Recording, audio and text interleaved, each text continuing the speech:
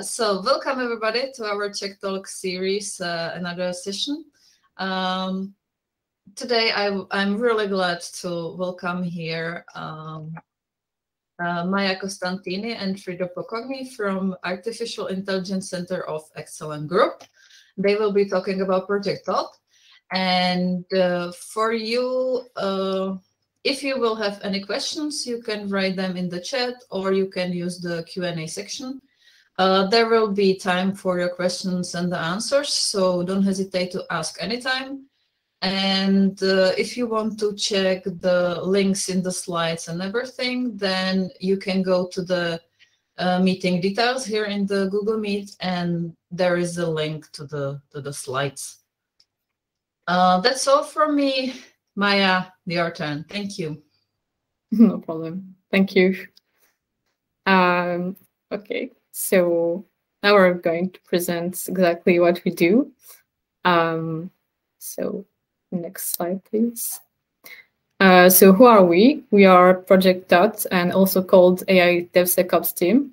So the project started in 2018 as a research project within the AI Center of Excellence at Red Hat, which is part of the Office of the CTO organization. So you can find more about us on our website, which is thothstation.ninja. And you can also follow us on YouTube. We have a YouTube channel called Thothstation, and also on Twitter. So you have here a list of our current team members. So what is our mission? So our main purpose is to help Python developers develop healthy Python applications, and also to help people with an interest in Python in the data science and artificial intelligence fields. So our project has multiple parts. So you can see a few of them in the slides. So for example, we have the AICOE CI, which is a CI that builds container images. And we have different tools like Dependency Monkey, Jupyter Lab Requirements, also bots, a Python index called Pulp, and also provide analysis for container images. So you can find all the details about those project parts in the links, which are in the slides. But today we are going to introduce you in particular to our Python Cloud Resolver. So the agenda of the meeting is the following. So first we will introduce you to our resolver, and then we will tell you about the benefits of solving your dependencies in the clouds, to know your runtime environment and your Python dependencies. And then we are going to talk to you about Thamos, which is our CLI tool to use Python cloud-based resolver. And then we will conclude this presentation with a short demo on how to use Thamos to manage vulnerabilities in your Python software stack. So now I'm going to let Frido introduce you to how the Cloud Python Resolver works. Thanks, Maja. So in the upcoming slides, you will see the underlying p-scenes, how the resolver works and what it can offer to you. At the end, as Maja said, we will have a short demo. So prepare your Linux terminal with Python interpreter ready, and we will go together through a demo. So the Python resolver is very similar to pip, pipenv, or poetry. So it resolves dependencies and produces a log file for you.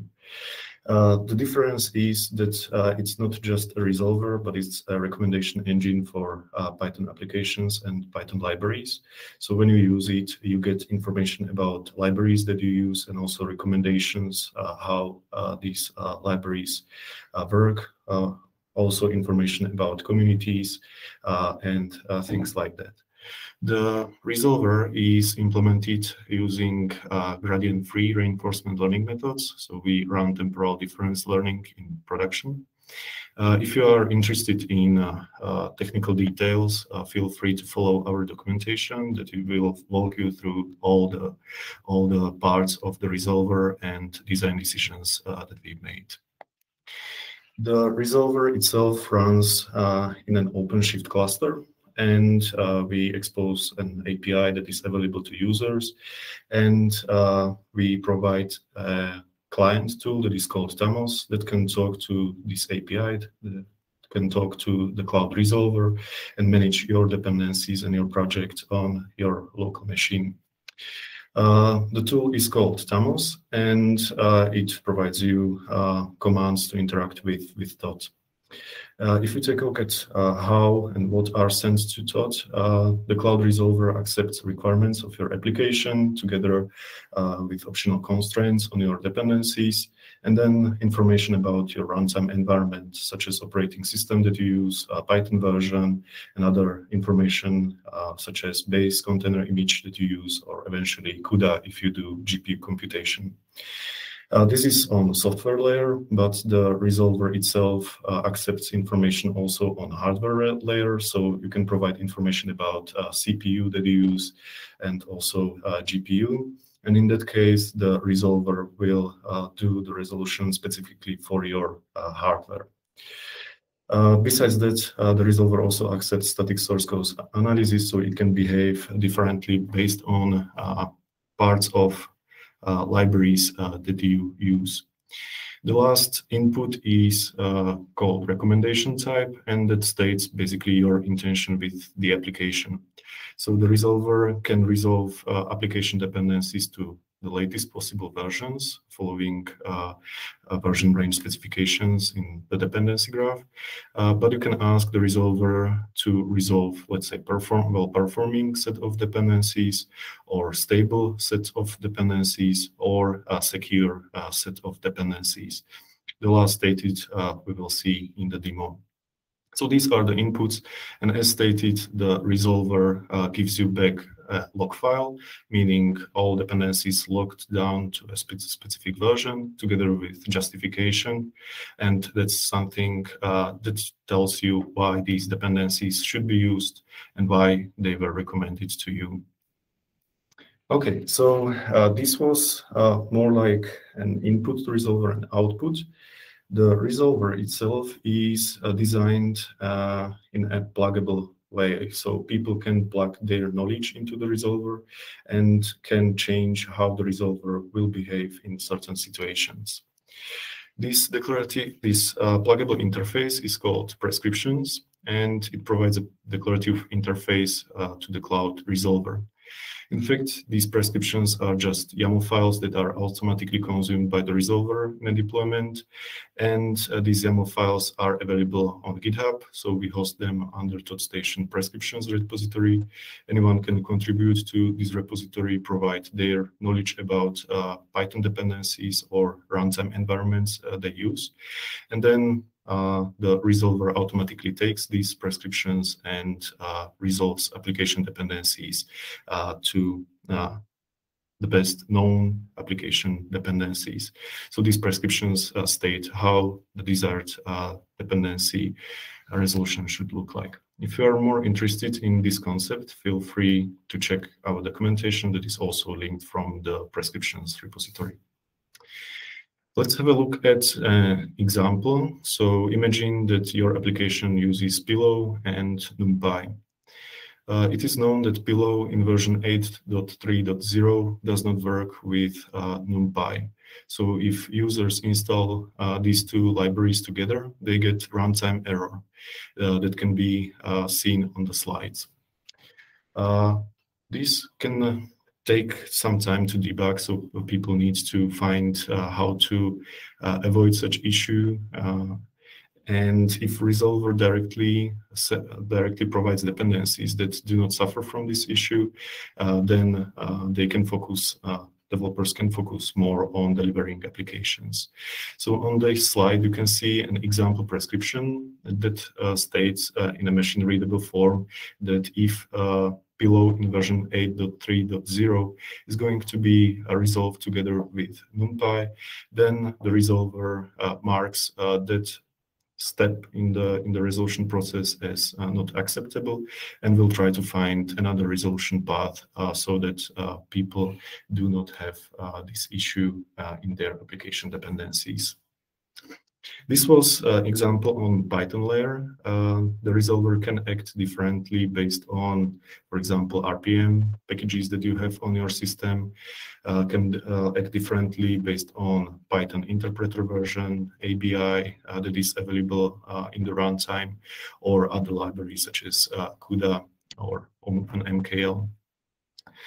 These prescriptions provide like central price to state how the resolution process should look like, and this is something that is on the cloud.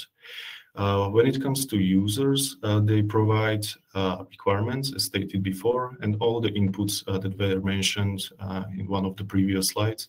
So information about runtime environment in a configuration file called thoth.yaml.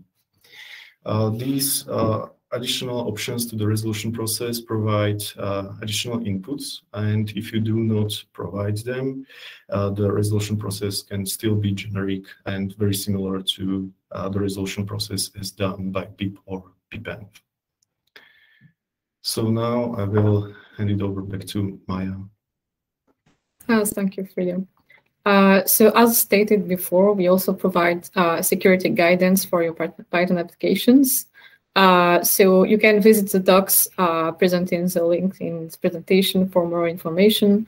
But basically what we use, for example, we provide guidance based on static source code analysis. So for example, by generating abstract syntax trees of source code to analyze it.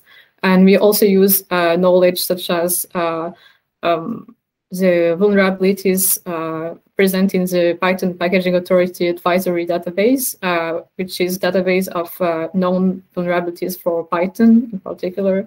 And we also use security scorecards generated by the Open Source Security Foundation, as well as other tools which are not directly related to security, but can help assess the quality of your software. So now we'll do a short demo of Thamos, and we will show you with a simple example how Thamos can help you manage vulnerabilities in your Python applications. So I'm going to share my screen.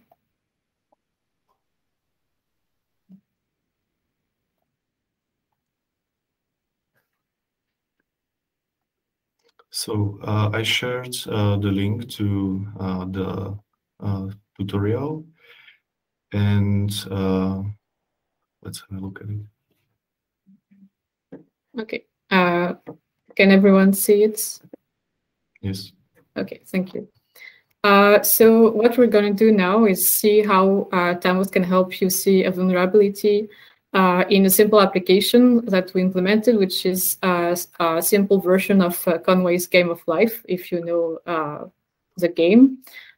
So you can have an overview of what Thamos can do by typing Thamos help, and you should see here the different commands that are available. So we have a configuration file, which is called .thamos, where you can state, for example, your operating system version and your Python version and the recommendation type you would like to have. So the default recommendation type is the latest. So it means the latest version of dependencies are chosen for your application stack. So what we're going to do is now ask Thamos for advice on our software stack application. So I will do Thamos advice.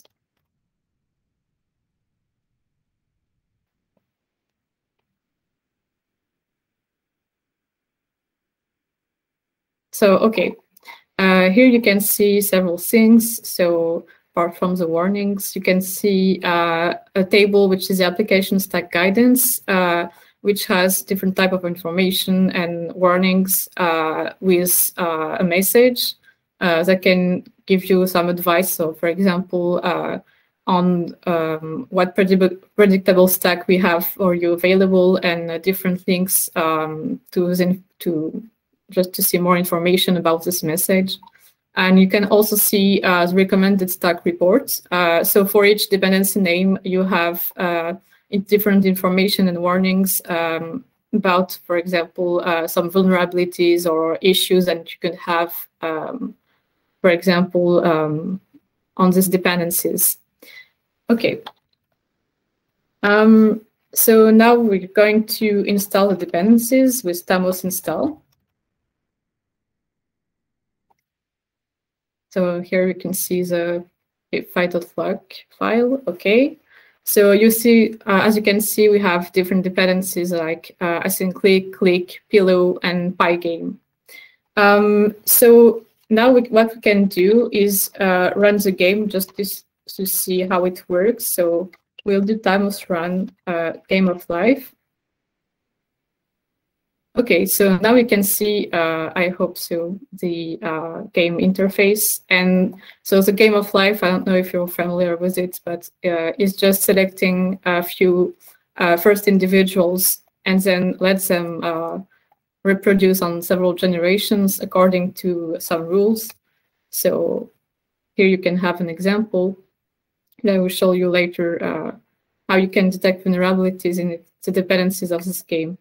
So you can also have an overview of what Thamos has done by typing Thamos log, which will generate the logs of the resolution process.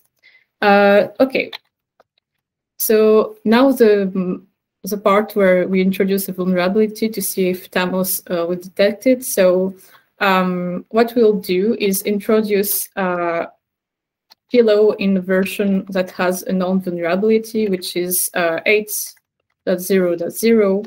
So we add this to our dependencies.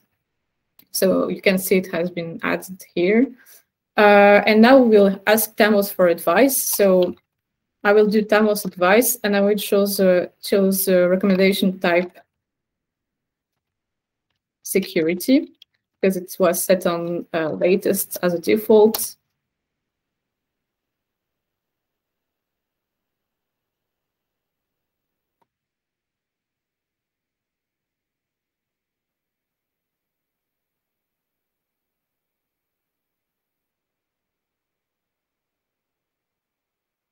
So now that's doing the resolution.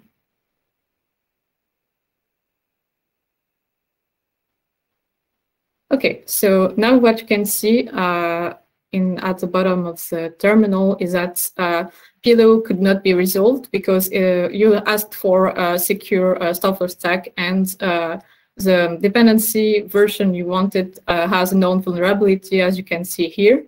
It was found with the advisory DB database. So now you can't solve your application software stack. So what we can do now to play the game is revert to a version that does not have any known vulnerability. So I think this is the latest version of Pillow, which is 9.0.0. Okay, so now it is changed back to a correct version, and now you can do Thamos run game of life. And you can see that you can play the game again. Now it's working properly.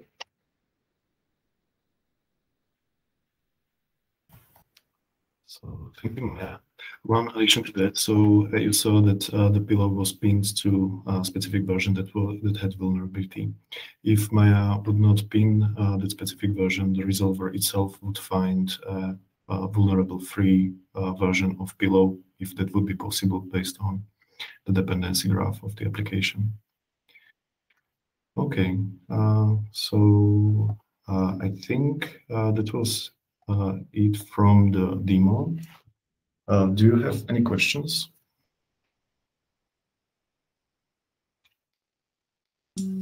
Okay, thank you, Maya. Thank you, Frido. I don't see any questions in the chat. Not in the Q&A. Anybody can ask now. The thing I would like to know is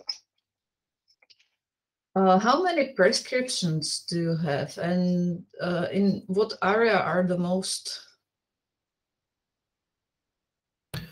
So the prescription repository itself has more than 62,000 prescriptions. They come from different sources, so you can find information that was aggregated from PyPI, for example, information about maintainers. You can also find information that is calculated based on open source security scorecards. But you can also find prescriptions that are specific to packages. I think the most prescriptions can be found for package TensorFlow, where there are prescriptions to fix TensorFlow issues or resolve TensorFlow specifically for CUDA environments and things like that. Okay, thank you.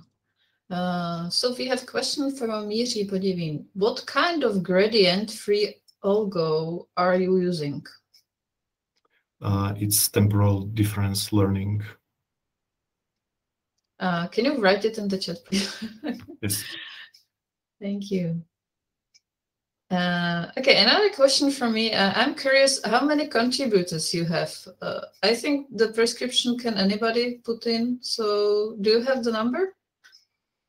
The number of contributors to prescriptions? Yeah. We can check it on GitHub. So we have 10 contributors, but one is bot. I don't know if that counts. Yeah, you can count everybody. Okay, another question from me. What kind of research of project are we working on for artificial intelligence? Can you give some example? This project was a research project, and other projects, I think there is a group that is trying to optimize network interface cards and power consumption of these network interface cards. I think Sanjay works on that. Then we had AI ops, and still have, so people that are analyzing logs of OpenShift clusters. And another, let's say, research project that was in AI Center of Excellence was Data Hub. So these are, I would say, the largest ones, maybe, at least that I'm aware of. Interesting, thank you. Some other questions, you can also raise your hand and ask directly if you want. Okay, sounds like it's all. Thank you again, both of you. It was very interesting, great presentation. Thank everybody for joining. Last thing I have for you is if you will find a few minutes time to give us some feedback on this series, I will give you the link in a few seconds, hopefully. And here is the form. Thank you again, everybody. Enjoy the weekend and see you by the next session of the Project Thoth series. Thank you. Thank you.